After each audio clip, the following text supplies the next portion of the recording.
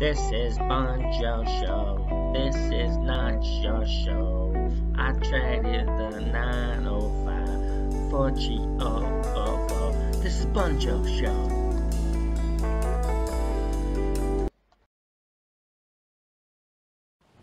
What's up, people? This is Bunjo, and I'm out here. You know, I'm gonna actually pick this one up for this. This one's a little bit more serious. I don't know if it's funny or not, but it's about me. It's about drunk driving. You know, doing the stupid mistakes when you're young. You know, when you first turn 19, you think you're invincible behind that wheel until you see your buddy get cut in half from a light post. You know what I mean? That happened. That happened to me. You know. But I'm just saying, like, I used to be that guy. I was the best drunk driver everybody knew, you know what I mean? I was that guy behind the wheel, hustling dope and driving drunk as we go. And I'm not proud of it now. At the time, I just thought I was invincible, you know? But I mean, one time, I was so drunk, the only accident I got into, two accidents I got into when I was drunk. I was going into a parking spot at a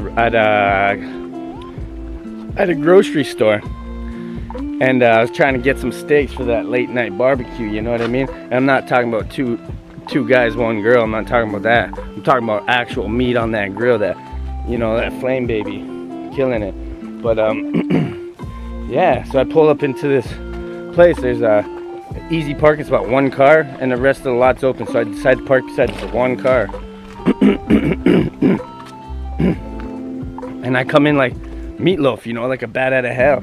Just zip it in, because I want to get these steaks and get some meat in my mouth real quick, you know. I'm feeling that late night hunger. And so I get there, and I pull in, boom! Smash the side of this parked car.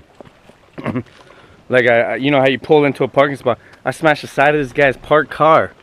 You know what I mean? Like, what? There's one fucking car in this whole parking lot. And this is Bunjo. That's how we roll. We hit that car. God damn, I was thinking.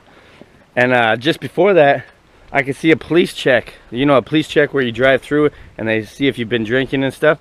I see that off into the distance. I'm like, oh, geez. I'm teed up, ready to go through this police check after an accident. My bumper's hanging off of my Cadillac, all black, everything. You know, that's just jail time waiting to happen. So I decided to take the long route home.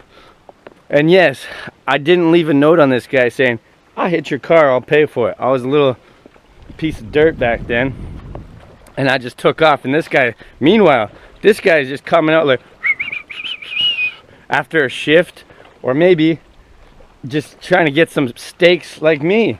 You know what I mean? Just trying to get some late night meat in his mouth, you know, at the local grocers. And I'm thinking like, damn, that guy had a tough night. Imagine him coming out like, what the fuck? Like Macaulay Culkin and shit. Ah! Like, damn, bro. Who did that? That's some disrespectful shit. And the other time I got caught. I mean, not caught. I didn't get caught. And I got away scot-free. So, I mean, sometimes it's worth it to run. You know how people say, don't run. You'll always get caught by the law. The law will always catch you. Well, no. I ran a few times and I got away. You just got to outsmart them. Not just run into a wall or something. You got to run into a direction that you know. This other time I was at Gulliver's campground for my cousin Jay's birthday.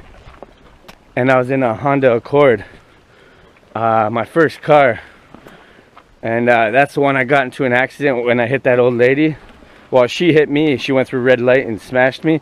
My ex-girlfriend at the time broke her collarbone. Good riddance. I was hoping she broke her spinal. I wish it was spinal damage, like Mike Tyson, you know.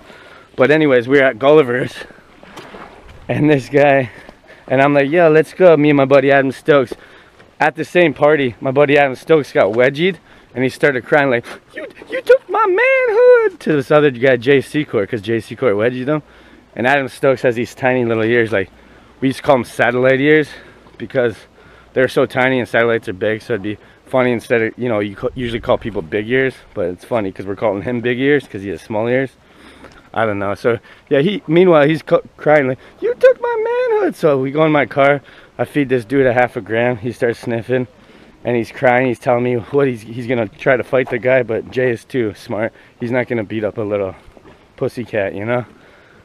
And I'm like, yeah, I'm sober. And then I run right over a log, and my car gets stuck over a log because I was too hammered. There's my other time. And there's some drunk driving stories. Hope you enjoyed those little stories. I know I was a little all over the place, but I get too excited telling stories. Make sure you buy that merch too. Yeah, buy that merch at teespring.com/thisisbunjo. And also, if you want to donate money, let me know. You know, you want to send me a few gifts, I'll give you guys my address.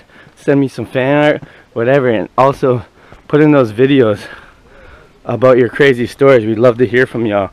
So far I got a few guys. We're gonna have a couple Arsenal stories upcoming. We're still waiting for a stupid tourist, Indian Terry and Muff Seipel, to send in their stories, but they're my boys. They should have sent them in a long time ago. I don't know what y'all waiting for. Thank you. And this is Bunjo. I'm out here on Chiova. Look at this beauty.